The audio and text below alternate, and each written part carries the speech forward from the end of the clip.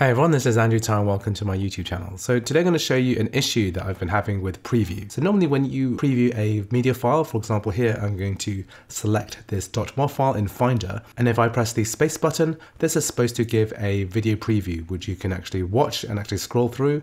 However, it's just giving this tiny thumbnail. And this is an issue due to the Quick Look application, and sometimes this can actually hang. So what I'm going to do is show you the fix for this. What I'm going to do is click on the top right hand side of the screen and then click on Spotlight. Then I'm going to type in the word Activity Monitor. Then I'm going to select the top option here. And then in the top right hand side of the screen, I'm going to type in the word Quick Look. So here I'm going to select the process names so we get them all in alphabetical order. Basically, I'm going to find the entry for QuickLookUIService and then brackets Finder. Here we're going to click the stop button here. And then I'm going to force quit this.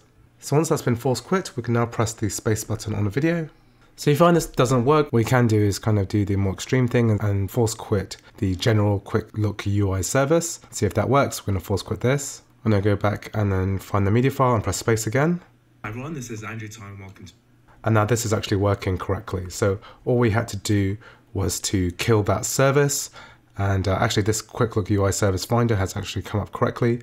So that is how you fix that particular issue. Another potential way of fixing it, which I've read up about, is that you can go to the top left-hand side of the screen, click on the Apple logo, click on Force Quit, and then what you can do is to select Finder and then relaunch it. So that might potentially do the same thing, which is to basically reset the Quick Look UI service.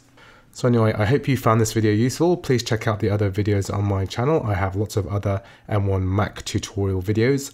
If you like this video, please like, please subscribe, and I'll see you in the next video.